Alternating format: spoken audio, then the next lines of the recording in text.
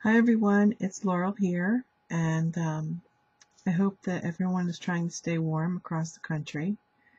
Um, my travel plans were delayed by an entire week due to this Arctic blast. Um, so I find myself with a little bit of extra time, and so I have a couple of projects that I wanted to check off my list, and this was one of them. I created this yesterday, and I just thought I'd share it with you. So it's just a paper bag mini album. The paper collection is Hopscotch by Basic Gray. It's a very old one that I had in my stash, and it was a 6x6 pad. For closure for this, I'm just using a rubber band and a hitching post, and the rubber band goes through to the back a We Are Memory Keepers wide eyelet. I quite like that. And so all these papers are from the Hopscotch collection. This is being gifted to a little girl who is getting a sister in the next month or so. And I thought she might like to have a big sister album to put some pictures. So I'll take you through what I made. So as I said, it's a 6x6 paper stack, and I didn't have a lot of this paper after I did all of the tip ends and the pockets. So I decided for my cover liners that I would do kind of a quilt pattern. So that's what you have over here. But all the pages are basically the same.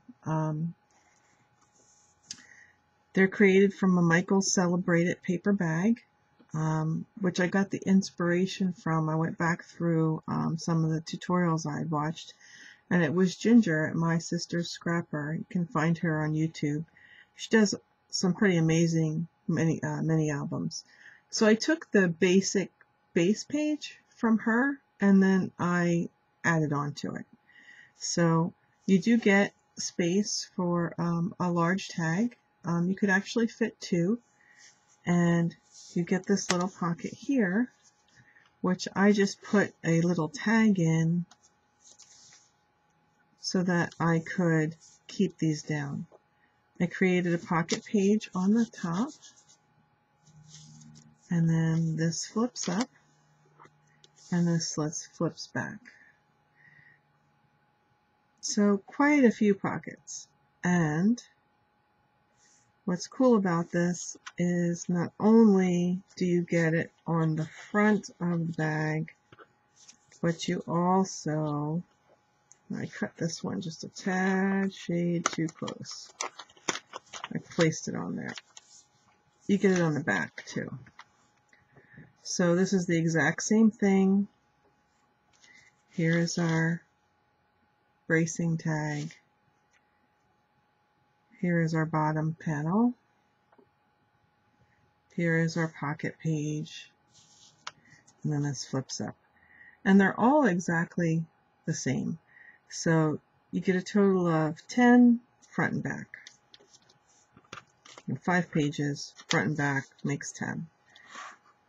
So then after I was done all of that layering and inking and die cutting, I decided I wanted to dress up the covers a little bit, and part of that, to attach all this ribbon,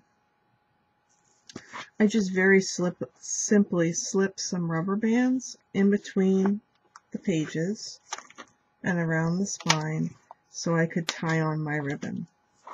I did that with my rubber band books, and since it was for a little girl who's about 7 years old, I thought that that would bring a lot to it. I also had these big sparkly brads, and they're actually brads, and so they are mounted through to the other side. So that's my little album.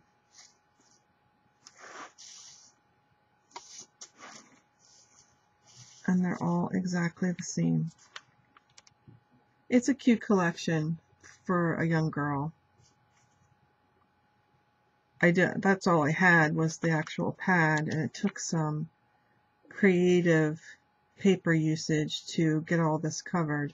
I didn't have enough to do these large tags, and I literally don't have anything left of that, but I did have some ribbons in my stash that went pretty nicely with all the colors.